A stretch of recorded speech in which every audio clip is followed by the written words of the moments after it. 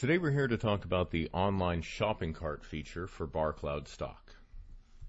This is accessible as a standard web login for any designated user.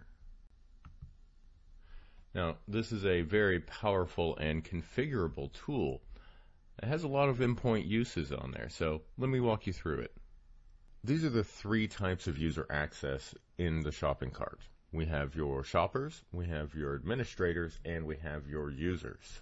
The shoppers are those who are only logging in simply for the purpose of selecting items from the shopping cart. There is an unlimited number of no-cost shoppers.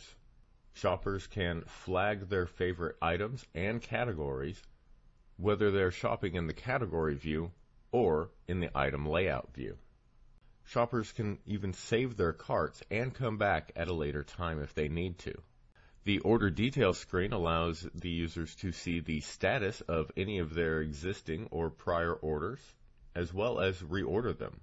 Shoppers are easily able to find the items or orders that they're looking for with the search, index, and the ability to apply multiple filters. The barcode administrators are the ones responsible for the setup and configuration. They have a wide variety of configuration options that allows them to set the shopping cart up for their specific purposes. The administrators control over things as simple as the image size will affect the perspective of the shoppers. The home screen can be configured to automatically use the categories or the item list view. They can even choose to display the quantities on hand. Optionally, a tax rate and the $ can be shown within the system as well.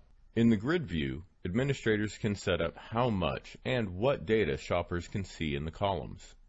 In this example, the shopper can see 8 columns of different data. However, like in this example, administrators can set it up with less columns of data. In other words, administrators can pre-configure the shopper's data view. Administrators can set up a one or multi-tier approval process, which will require the approval of the order prior to its processing. Administrators can even configure how the email and text notifications will appear when they go out. A separate shop users configuration page allows the administrators to go in and flag and allow notes, view the particular status of each of the persons within the system, import and export in bulk, and of course activate, deactivate, and remove those persons from the shop users list. Barcode users have the same views, but are provided with their own unique access point directly above the navigation ribbon. Thank you so much for joining me in this video about the shopping cart for the online inventory management system barcode by ASAP Systems.